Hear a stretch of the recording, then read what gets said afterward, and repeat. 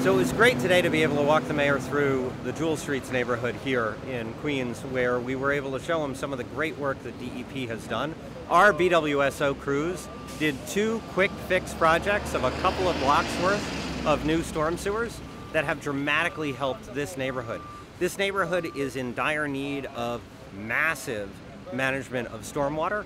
This doesn't solve the problem, but it makes life much better for the residents, and we were able to improve their lives in a matter of weeks rather than a matter of years.